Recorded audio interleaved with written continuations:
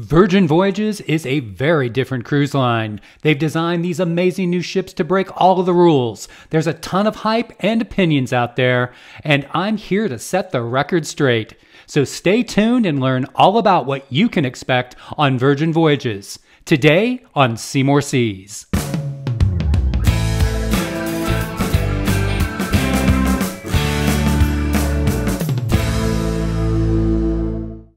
Virgin Voyages is a relatively new player in the cruise industry. They wanted to be a disruptive market entry, and they've absolutely accomplished that and then some. After a rough start due to the pandemic shutdown, they are well on their way with winning several awards and creating a very loyal new following. Hi everyone and welcome. If you are new here, I am Doug and this is Seymour Seas, your cruise tips and planning channel where I hope to help you and your family pick, plan, and enjoy your next cruise vacation. If you find the video helpful in any way, as always, please do give it that thumbs up and consider subscribing to the channel if you have not done so already. 97% of you are not subscribed, so please consider it. It is absolutely free to you and it really does help my channel grow. Thanks so much and let's get started. Virgin is a very different cruise line and that is by design. For one, they are one of the very few cruise lines that are adults only. That's right, you must be at least 18 years or older to actually sail on Virgin Voyages. They have several shorter itineraries out of the US, as well as a few longer ones in the Caribbean, and they also have longer 7 to 14-day cruises in the Med and in Europe. They have 3 ships in service, plus 1 on the way. The Scarlet Lady was launched in 2021 after a brief delay due to the pandemic shutdown, and its home port is out of Miami. The Valiant Lady was launched in 2022, and its registered home port is Barcelona. Now, the Resilient Lady was released in 2023, and its home port is listed as Athens, Greece. Now, the Brilliant Lady is expected sometime in late 2024 or possibly even 2025, and is expected to home port in San Juan, Puerto Rico. Another difference for Virgin Voyages is that it is a mostly all-inclusive cruise line where they don't charge extra for specialty dining, Wi-Fi, or gratuities. All of that is included in your base fare. Other purposeful design differences that Virgin offers is one, all essential drinks are included with Virgin. This includes all soda, so a soda package is not required, all water, bottled water, coffee, teas, and iced tea, similar to other cruise lines. But another difference is that they do not currently have a full drink package. What you do is you basically pre-purchase your bar tab, and this is onboard credit to pay for all of your alcoholic drinks. As you pre-purchase this, you can do it in increments of 100, 200, or 300. And normally there is some sort of a promotion from Virgin that they either match that or they provide you with some onboard bar tab as well. Your basic Wi-Fi is also included. You can upgrade this to a premium Wi-Fi, and if you have a VIP package, you're going to be able to get that premium Wi-Fi included at no charge. Gratuities are built into the base fare. They also do not have a current loyalty program. Now, they do have a couple of tiers, whether you have sailed with Virgin or you have not, but they did offer in 2023 a loyalty tier matching program. If you were in the upper levels of other cruise lines, they would match your status and give you similar perks on Virgin. Once their loyalty program is up and running, I'm sure that they'll bring some sort of this type of matching program back. Dining on Virgin Voyages is also very different. All the food is included with the exception of just 1 or 2 upcharge opportunities, but there is no main dining room.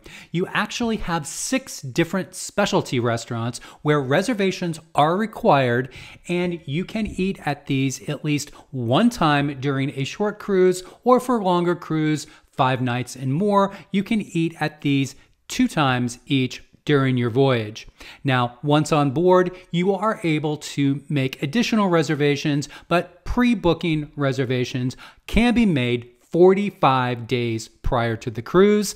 This is only representative of about 30% of the availability, so the pre-cruise reservations do fill up very, very quickly. So I recommend either staying up late the 45 days before or getting up very, very early that day and getting on your app to make your dining reservations.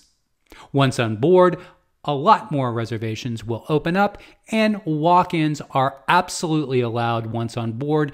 And it's been my experience and those of many others that you will have absolutely no problem getting a table at your dining time once on board.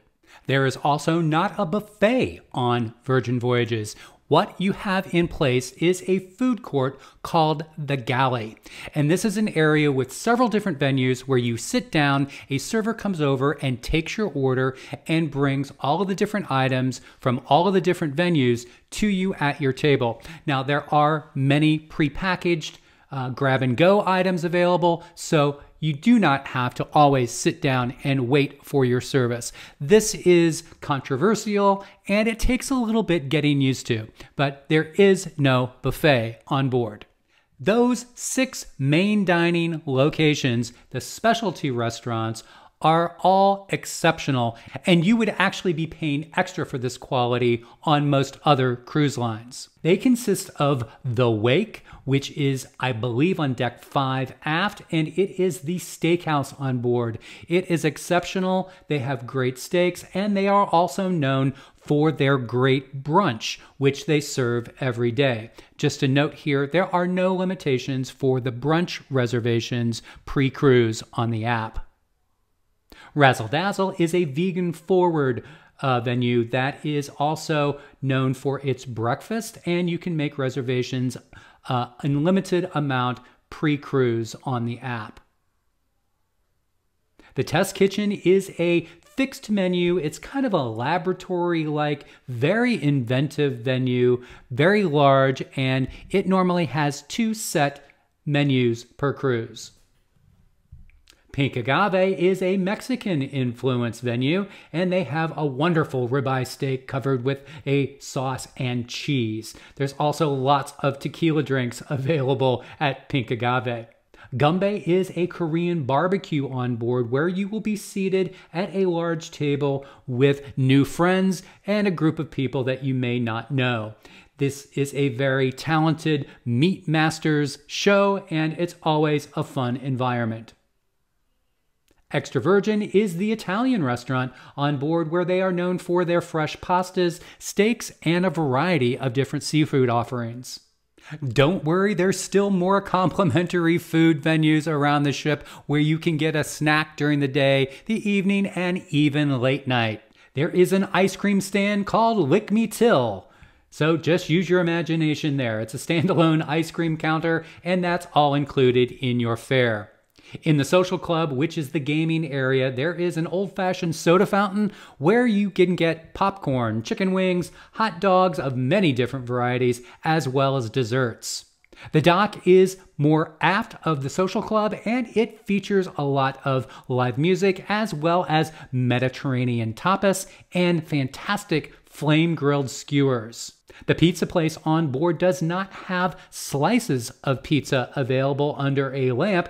It actually has full pies made to order. They do have a standard menu, but you can make your own. It has outside seating also available on the sidewalk, and then it is also open very late for great late night options.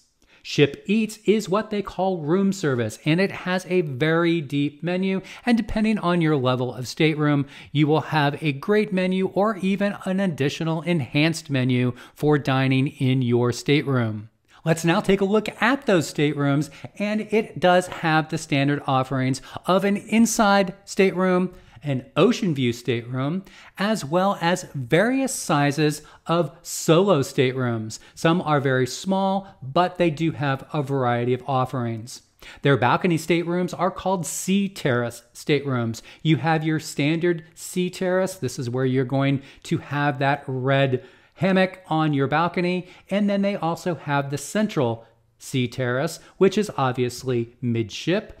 And then you have extra large sea terrace staterooms, which are more forward. They are the exact size of a stateroom, but they do have a much larger bathroom. However, the bathroom, because it has a separate shower and a separate water closet, there is no door to the vanity area.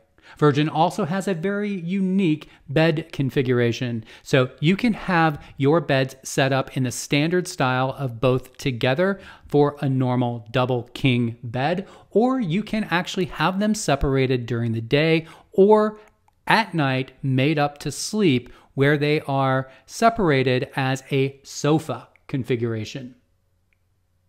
The closets in these rooms are a little bit different as well. There are no closet doors. There is a curtain and there is ample hanging space. And Virgin is trying to work on their storage issues with adding some drawers now in the closets. These are very high-tech staterooms, so there's actually a tablet that controls your room temperature, your blinds, as well as your television, and you can also request service from the tablet. There are tons of outlets on board, both US and European, and you also have several USBs all through the cabin and also beside each side of the bed. The hammock, the red hammock on the balcony, is a guest favorite. Very popular, very comfortable, great place to relax on your balcony, and these are also sold on board for you to take home with you. It seems that Virgin has taken a page out of the Celebrity as well as the Norwegian playbook with a variety of different suite offerings. Now, they call these Rockstar suites, and there are Mega Rockstar suites, which are the massive suite at 2,100 square feet, the Fab suite at 950 square feet, the Posh suite 833 square feet, and then the Gorgeous suite at 570 square feet. The Mega Rockstar perks include access to Richard's rooftop, which is the suite's sun deck and bar, and then you also have priority booking as well as embarkation and debarkation. You also have a daily bar tab associated with those reservations, as well as an unlimited in-room bar setup. The Mega Rockstar agent is available to you at Sailor Services, and everyone in the cabin also receives premium Wi-Fi. The Rockstar Quarters are also suites, which are the Brilliant Suite at 482 square feet, the Cheeky Corner Suite, which is obviously on the corner of the ship aft, at 615 to 857 square feet, depending on the deck. Then you have the Seriously Suite, which is 352 square feet, the Suite Aft Suite, 416 to 661 square feet, and this obviously is at the aft of the ship, and all of the suites have these amazing full marble bathrooms. They're absolutely gorgeous. The Rockstar Quarter perks do include VIP priority booking and embarkation.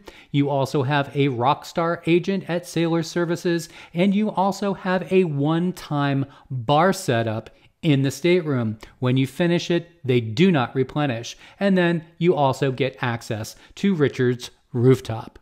Virgin Voyages also has some really different entertainment. It is actually very, very good. I wasn't sure what to expect on board, but I was pleasantly surprised. The main entertainment is going to be in the main theater, which they call the Red Room. Now, reservations are also required for all of the main entertainment venues, and you do this on the app once you get on board. There are flexible configurations of this main theater where you have a standard theater where you have a stage in front and everybody sits behind. Then you also have a split stadium seating where you have like bleachers on each side, and in the middle between the two you will have a performance. This is normally done for the show Dual Reality. Then you have a flat floor configuration where there is no seating whatsoever, and this is normally done for their unlimited dance party thing. That's the name of the show, actually. And I found this to be a little bit beyond my taste, but you may absolutely love it. The Manor is a 2-story nightclub. Again, reservations are required. There is a variety of different shows in this, and it does have your typical nightclub dance parties late at night, but this is also where you're going to see the comedians. There is a drag show, and there's also a show dinner theater combination that you can book once you get on board. Both the Red Room and the Manor do require the reservations, but those reservations do expire 10 minutes prior to the show, so walk-ins are absolutely available, and we were able to see these shows a number of times by just walking in 10 minutes before the show. There is a small casino on board that does have a cigar lounge inside it as well.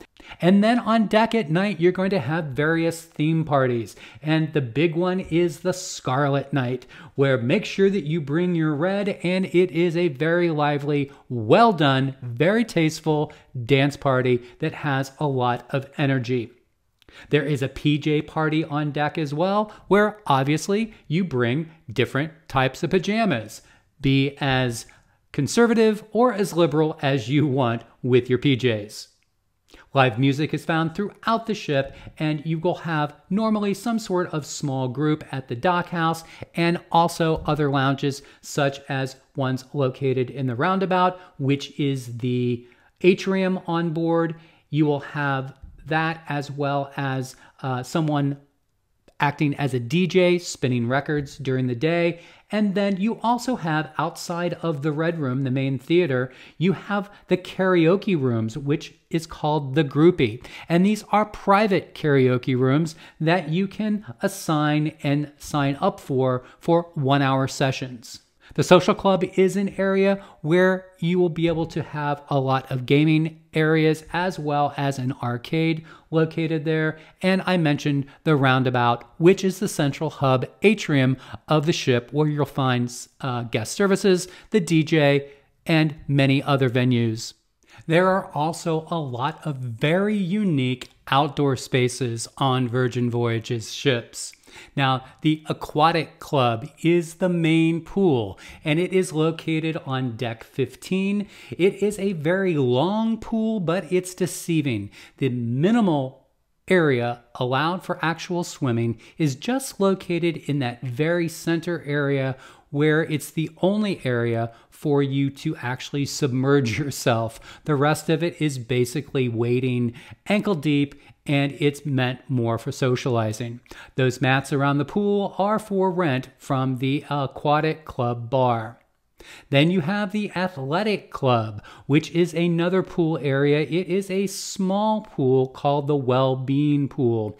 Now, on the Athletic Club, both the standard deck and the upper deck, you're going to have a lot of outdoor exercise equipment that many people use on day one, but normally I don't see a lot of people using this exercise equipment during the cruise.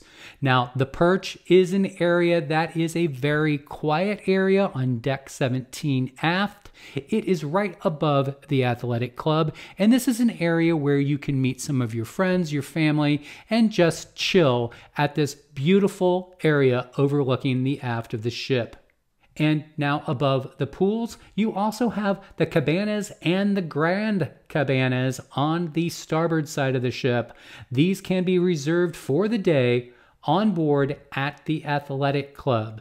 Now make sure that you do go there and book your cabana early, because they do go fast, and there are special drink packages that you can purchase for both the cabanas and the grand cabanas. And then there is the net, which is on deck 16 aft. This is a very unique setting, and it is an industrial net that is pulled across the deck. You're able to look down all the way to deck 7 to the dockhouse area, and it is a fun adventure. However, I did not find it too comfortable because you cannot wear shoes on the net. You also have the sidewalk, which is the promenade on board. This is on Deck 7 outside of multiple venues like the Roundabout main atrium, as well as other venues such as the Pizza Parlor. And this is an outside area where there's plenty of seating, and it does traverse the entire perimeter of the entire ship. Other very distinctive, unique venues on board. One is the Voyage Vinyl, which is the Virgin Records record store on board. Then you also have on deck exercise classes that you can sign up for through the app. There is a barber shop right there off of the Roundabout, as well as a tattoo parlor at sea, something extremely different, only available on Virgin Voyages. Then you also have a specialty coffee area where you have complimentary cookies, sweets, and pastries that are available. Specialty coffees are an extra charge. There is also a small amount of shopping on board where you have your typical cruise fare, as well as sundries and Virgin Voyages memorabilia. One unique offering from Virgin is that in the Bahamas, they do have a private beach club at Bimini. This is a new club, and it is a very, very nice venue. It has 2 large freshwater pools with a DJ in the afternoon, a tapas lunch, and a huge beach with free lounge chairs and umbrellas, and a variety of different types of cabanas to rent for the day. It's time for me now to address some of the hype and the chatter out there that may be having you think twice about booking on Virgin Voyages. Many people have said this is way too raunchy for me and it's way too wild. Well, this is an adult cruise and there are some fun sexual innuendos being thrown around here or there, but nothing raunchy and nothing in your face. So that is completely overblown. Now, the wild parties, there are some deck parties at night and there are dance parties in the manor at night. Now, these are very professionally done and they are very well controlled, and you do not have to participate in them, and I guarantee you will not hear them from your staterooms, and you can also find an alternative area to have a very relaxing, enjoyable evening. I have also heard from other people that there are going to be drag queens everywhere in your face and trying to hit on you. This is absolutely absurd. It's not the case. There are drag shows in the manor, but it's not going to be anything that's going to be disturbing to you. This is a very LGBT plus friendly cruise line, but it is not anything that you absolutely need to worry about. I've also heard that you can't find any quiet areas on board ever. This is absolutely not the case. I mentioned this before. There are so many restful, peaceful areas on board. Those upper decks aft are great areas just to chill. And don't forget that sea terrace red hammock that you can spend a wonderful afternoon, peaceful afternoon, watching the sea go by in that extremely comfortable hammock. So is Virgin Voyages right for you? Well, you must be an adult, 18 years or older, to sail on Virgin, and you have to have somewhat of a free spirit, open mind, and a little adventurous as well. I also feel that it attracts more foodies than it does partiers, so if you like your food and cuisine, you will absolutely love Virgin Voyages. If you do like to party and that's in your mood for that night, you will have ample opportunity to find a group of people that's looking to have a great time. If you do not have a bar tab as part of your promotion, you do need to budget in for the alcoholic drinks because they are going to be an extra charge. I really did enjoy our first sailing on the Scarlet Lady, and you can watch that video here on my channel. We are going on the Valiant Lady next month in March of 2024, so make sure that you subscribe and wait for that review because I'm really looking forward to that 8 night on the Valiant Lady. I hope that you found this video helpful and that you consider subscribing to the channel for additional cruise content just like this. When you're ready to book your cruise on Virgin Voyages or any other premium cruise line, please consider Seymour Seas Travel by emailing me at the email address here below or in my contact information in the description. I hope that you enjoy some of these videos next. Thanks for watching, and as always, I'll see you again soon.